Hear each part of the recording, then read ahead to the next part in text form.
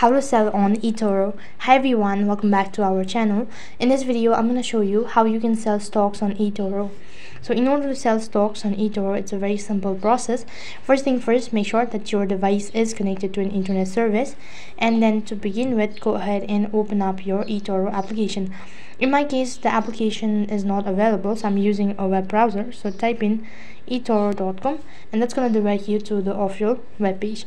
And due to some security concern, the screen won't be appear, so I'm unable to show you the procedure, so I'm just going to provide you with the instruction, so make sure to follow it correctly. When you're logged into your account, then you need to click on your portfolio and select the item you want to actually sell.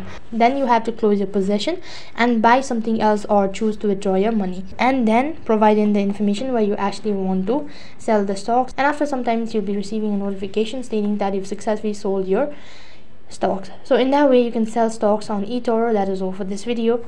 I hope the video was helpful. Make sure to like, share and subscribe to our channel. Thank you for watching. See you in the next video.